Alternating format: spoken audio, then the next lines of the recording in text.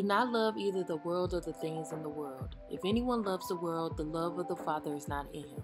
Because everything in the world, the desire of the flesh and the desire of the eyes, and the showy display of one's means of life does not originate with the Father, but originates with the world. Furthermore, the world is passing away, and so is its desire. But the one who does the will of God remains forever. 1 John 2:15-17. See, the influence in this world, it comes from so many different places. Right. Some of the most efficient ways of influence is through the things that you see and the things that you hear. And the reason I say that is because if you look at your face in a mirror right now, the places of which your ears lie and the place where your eyes are, those places are most close to your brain. So anything that you can see, anything that you hear, it has a faster route to your brain and to your mind. If God did not want us to be able to think for ourselves, he would have obviously given us all the same brain, all the same looks, everything the same, because he wanted us to live just all alike. But no, God has awarded us and afforded us individuality. And in that being said, he wants you to have ownership and accountability of the things that you do, the things that you think, the things that you say.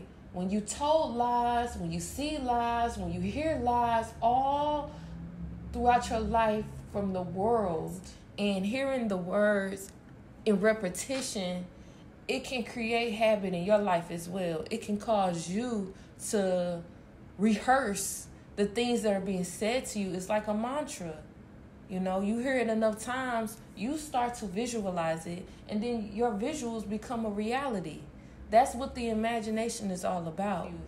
Of course you're going to live your life in chaos and disarray. Of course you're going to live your life in mess.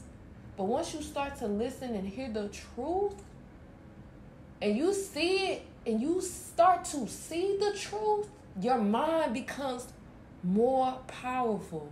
And when your mind becomes powerful in the spirit, your soul becomes powerful in the spirit. Your body, your physical body becomes more powerful in the spirit. And when you sit down with yourself and you know that you've had enough and you're sick of living in this way and you're sick of being tired and depressed and sad and hurt and angry, and you seek out God, you seek out the spirit, and he say, it's about time.